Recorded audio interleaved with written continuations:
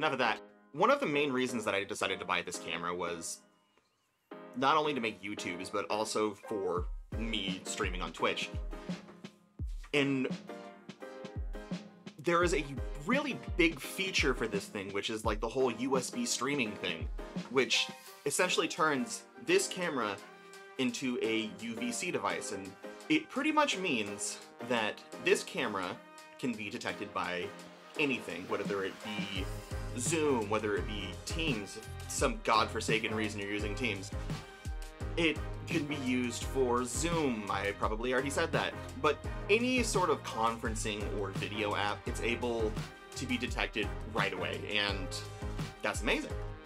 But one thing that is kind of bothersome is the quality is not really what you'd hope for. So yeah, let me show you what I'm talking about. So with the Sony ZV-E10, there are two different ways that you're able to do the whole streaming thing. One is use it with the USB cord, and that just, like I said before, it turns it into a UVC device and you're able to use it with anything.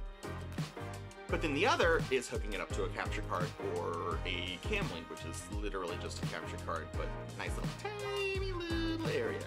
So I guess what I want to show you is what the differences are and how it's going to look whenever you're using it to stream.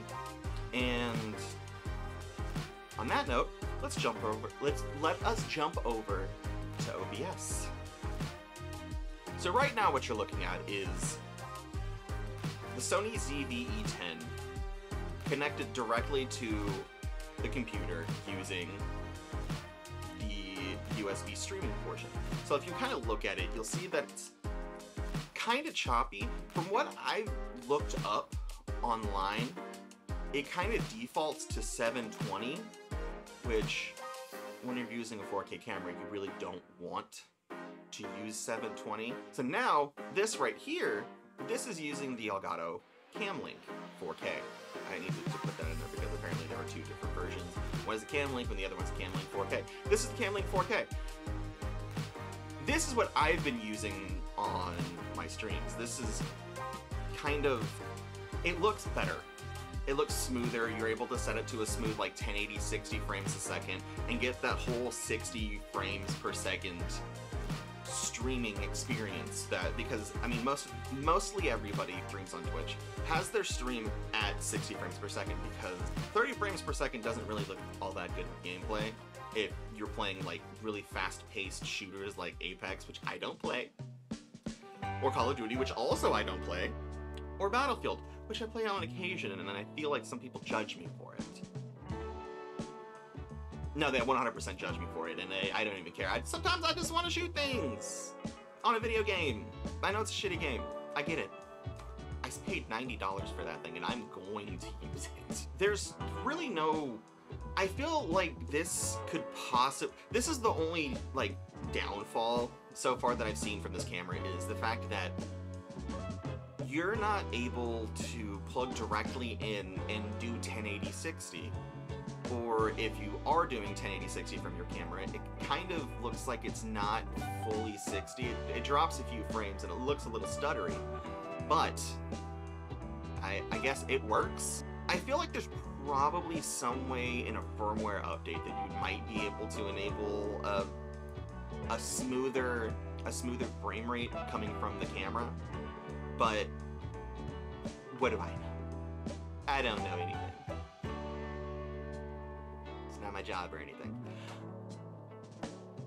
But yeah, this is just a quick one. I just kind of wanted to showcase the whole streaming USB versus capture card with this camera, because it's something that I found out whenever I first hooked this thing up, because I thought I was going to be like, I don't have to do a lot, I'm just going to plug it into a USB cable and I'm going to be good. But then I noticed that it was a little different, a little and then I decided I have the Camlink, I might as well use it. I used to use it for my GoPro, but I also realized I have a couple different capture cards. And at some point, Who knows? I might get a Camlink Pro, which I really would like to see that. I just realized I should probably look inside of my streaming PC and see if I'm able to actually use that, because there's a lot of PCIe devices, and I should probably look into that. Yeah. But anyways, if you guys enjoyed, you know what to do. I'm not even gonna say it anymore. No, I'm going to say it. Smash the like. I've been watching a lot of like YouTube analytics things because for some odd reason I'm a weirdo when it comes to that. And they're like, smash the like. No, you press gently on that like, subscribe button, and the notification bell if you want to see more of this guy. Anyways, love you, hold you dear, hold you close to my heart, and I hope you guys have a good one. Bye-bye!